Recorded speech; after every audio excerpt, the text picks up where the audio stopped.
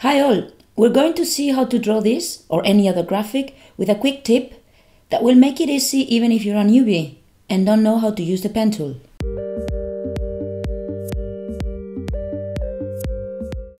Okay, so we have this graphic. I selected this one because it has nice curves in here, so it will be good for the exercise. And I'm gonna show you how to kind of like hack, if you want to call it like that, the pen tool, because we're not gonna be using all these options we have in here, which, especially if you're new to the software or any other software, vector software, you may be intimidated about. So what I want you to see is that it's really easy to use it. Once you get a grasp on it, it's just really easy to use it. Everything makes sense all of a sudden. But for starters, I would like you to try this method, which is quite direct, quite easy, and you really have to do little. So we're not going to touch any of these options here. We're just going to go for the pen mode, which is the default one. And let's start. So what I'm going to do is click on every angle I see in this graphic. And I'm going to worry about nothing but clicking in every angle. If we find a shape that has no angles, I'm going to find it myself by clicking in the center point there. Now next one would be this one. You can also zoom in so you can see it better, which I'm gonna do. Okay, so next one would be probably this one. I could also click in here, but I'm gonna try with this one first, so it's even easier. Next one, next one, next one, and well, we have here kind of like a squiggle, so I will take care of it later. I'm gonna just go in here. Okay, and now I click shift and I have this straight line in here. Okay, so I'm gonna switch this layer off so we see the shape we have, and as you can see, it's all straight in lines and angles. Angles in Affinity Designer the nodes are marked by a square. If it was a curve, it would be a circle. And as you can see in here right now, what we have is just this rough angled shape. Okay, so now we're gonna click the A. With the A, we select this tool in here, the node tool, and you're gonna see how easy it is to just get all this shape right. So what we do in here, we roll over the first segment. You're gonna see the little squiggle line in beside the white arrow, and we're gonna pull up like so. Now next one is gonna be this one and this one, and we keep going all through the design like so. Now, as I was saying before, I need to take care of this now, because if I just pull like this, the whole segment is gonna come with me, and that is clearly not what we need. So just in case some people don't know it, if you roll over a segment in Affinity Designer with the node tool and you click on it, you're gonna be able to create a new node. So I'm gonna find the right point by looking at this curve. I would say like we need another node in more or less here. You can see we created a new node with the handles, and I'm gonna pull it up like so. There's little more to do with the handlers. If you don't know how they work, just don't worry by now, because you know, as you can see, I'm just moving them very little. And I'm gonna make this visible with this color. So we already have the overall shape created, and that was really fast and really easy, I would say. Okay, some interesting things I want to add for this. As you can see in here, this is quite, there's an angle here, and we don't want that, because as you can see in the original, well, it's just soft and, nice. How do we get rid of this? Well, usually in vector software, when you have a node and you want things to be smooth, what you usually need is just to make them aligned. Let's say like this. Okay, so now it's smooth. But for people that is not used to use the pen tool, let alone the handles, there's a tool here in Affinity Designer which I love, which is amazing, and it's gonna make this much easier. You don't have to deal with the handles. I'm gonna make this a little bit more exaggerated for the sake of showing you how it works, okay? And I'm gonna make this, I'm gonna put some color in here, gonna get rid of the stroke, okay, and I'm gonna make it really angled, okay? So now what we want to do is just make this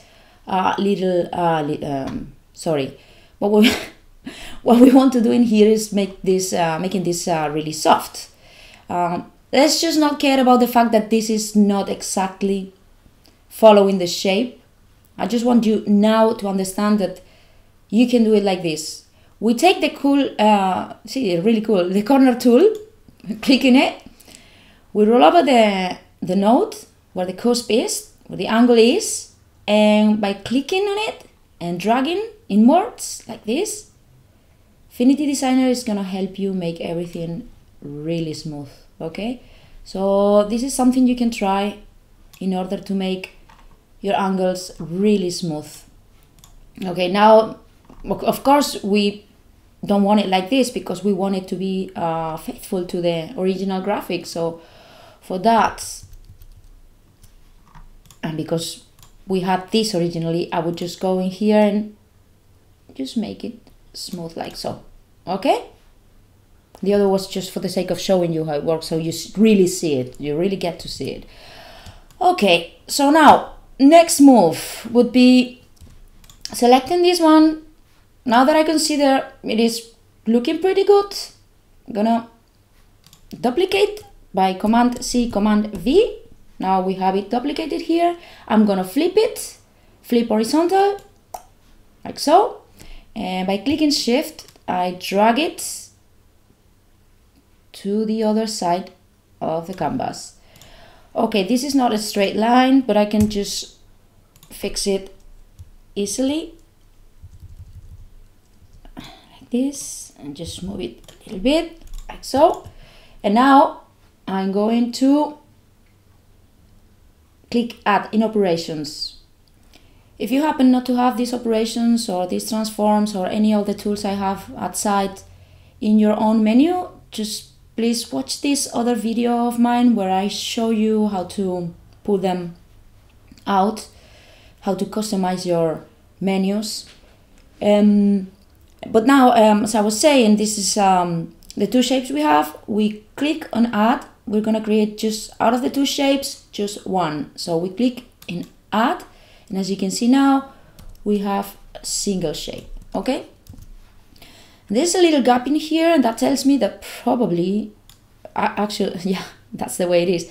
This is not exactly symmetrical, as you can see. This is different to this one, okay? But that is not really important right now. I mean, you can just easily tweak it in such a way that you click on there and just move it around like this, and just go like this and move it a little bit, like, you know, no mystery to this, okay? I'm gonna just do it so it's done. Okay, so next thing is gonna be zooming out. Zooming out.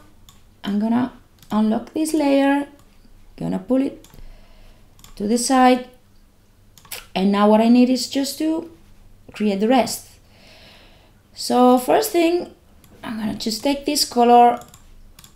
We have the background. Now we need to create the rest of the graphic. We're gonna follow the same principle. We grab the pen tool, and again, angle, angle, next one. This is a really curvy line, so I'm just gonna go like this and like this. This one here, yeah, this one here, keep going, okay.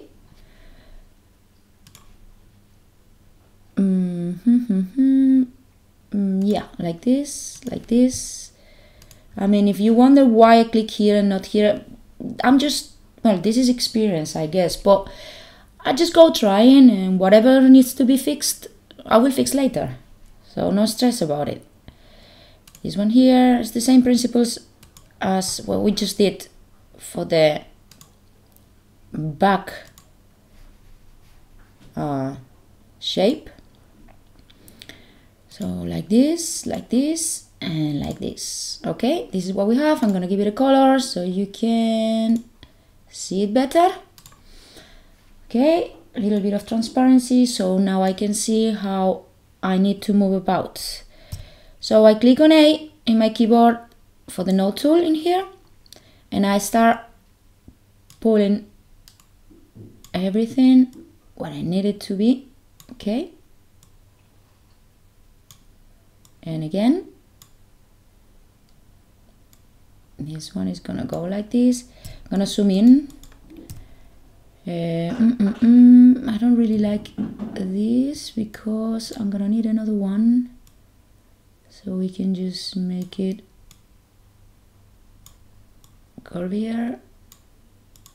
Okay, click again in this one, pull up, pull down the handles.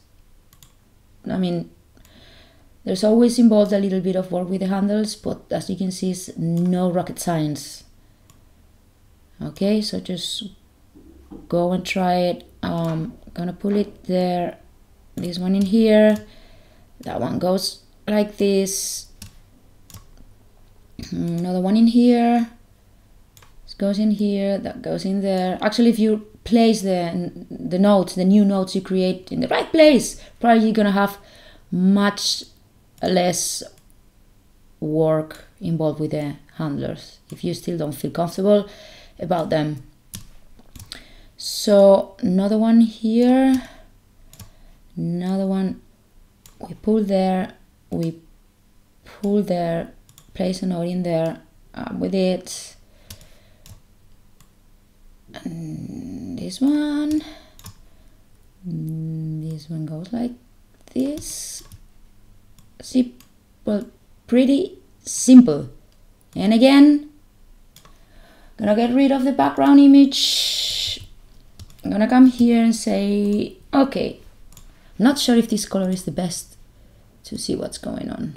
Yeah, this is better. Again, imperfections like this, I repeat the same. Corner tool, click on it, and pull inwards. And everything I see that I want, I see it a little bit sloppy or whatever, I'm just gonna go with my corner tool and say, okay, let's see, just, make it smoother and nicer, like in here,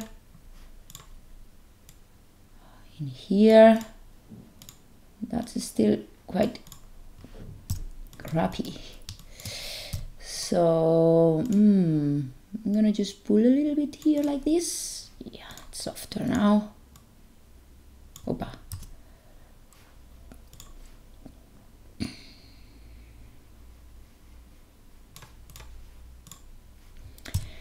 Okay, so basically that's the thing. Now I bring back my image, take this in here. I'm gonna actually grab first the color, pull up the opacity. Okay, and now what I want to do, okay, yeah, not to just get things wrong, what I usually would do is just put it on top of the original, group it. So my bear, opa, I don't know what's wrong with this. Sometimes it just doesn't write properly. And now I pull down a little bit the opacity, and I can just place things where they belong. So that would be, yeah, there. Then of course you just can go and make these things better and so on. But I guess you get the whole idea of how easy it is really to start using the pen tool without really making a fuss about it. Like, I mean, easily you're gonna get to do exactly what you need. And I tell you, this works for every graphic. It doesn't matter if it's this simple graphic or something more complex. You start using it like this, you get familiarized with it, and little by little you're gonna really see how little mystery there is about it. I mean, sometimes I read books, especially when I was starting, or I would see tutorials. I didn't, because there weren't many. Sometimes it was just overcomplicated, overcomplex what was explained in there, and really there's not so much about it. If you're really interested, just tell me, leave a comment or whatever, and I will make a tutorial fully on the pen tool.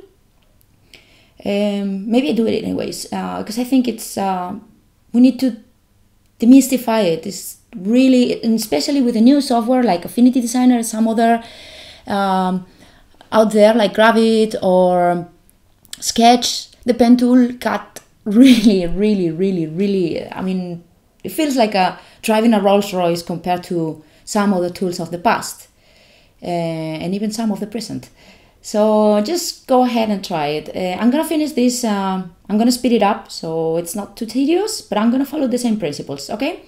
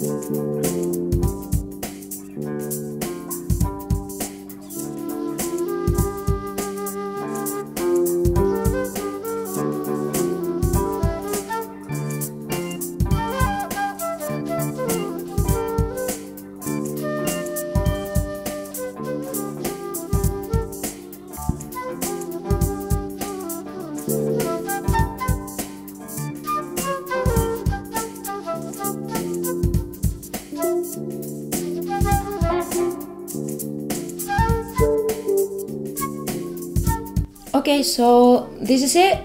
Thanks for watching. Please, if you like, comment, ask for more, like, subscribe, because that's the only way I'm gonna be able to keep doing tutorials for you all. And take a look at my portfolio so you can see what you may be able to learn. I can tell you, there was a time when I didn't just know how to do anything with vectors, and see the pieces I do now, and it's just about trying, and I learned it on my own. So I'm here to help. Just ask me whatever, and thanks for watching. Bye bye.